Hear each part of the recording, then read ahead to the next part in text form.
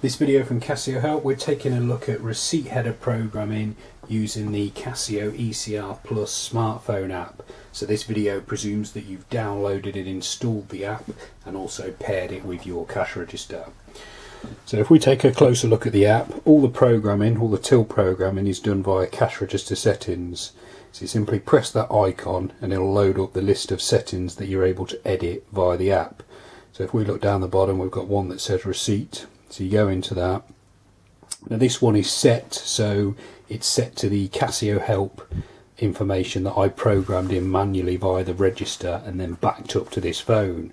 So if you want to keep a text logo, you could simply edit what's already here and then resend it down to the register.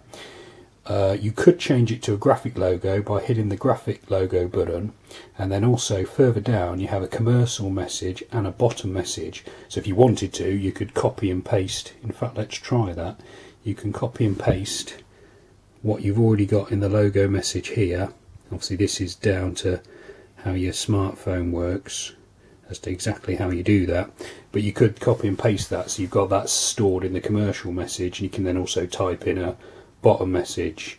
One thing I should say is that when you do this, they won't show straight away on the receipt header. There's some additional programming you have to set up to get either the commercial message or the bottom message to appear, but I'll cover that in a different video, so you don't need to worry about that just yet. Okay, if we now go back to the top logo, which is on this machine, is currently, if I do a receipt out now, copy receipt, just to show what's on there, that's currently what's on the register, so that appears at the top of each receipt that prints out.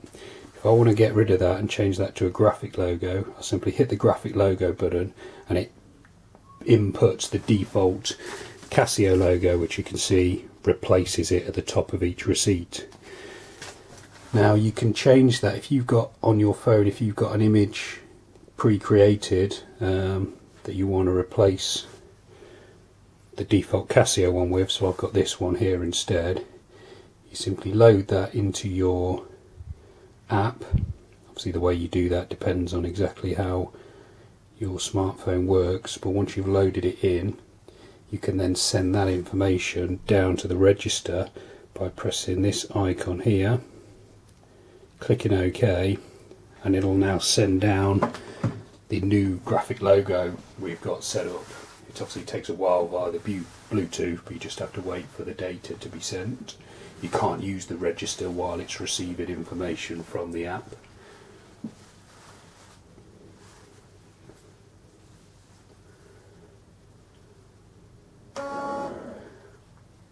So the till's received the data, we've just got to wait for the phone to catch up and say it's finished. Okay, operation completed.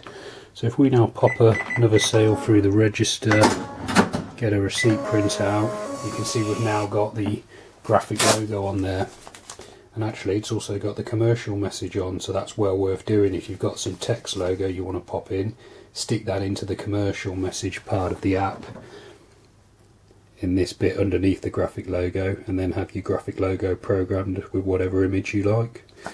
Okay, for more information on using the Casio ECR Plus smartphone app, there'll be other videos appearing now. You can subscribe to this YouTube channel, and you can also visit casiohelp.co.uk. Thanks for watching.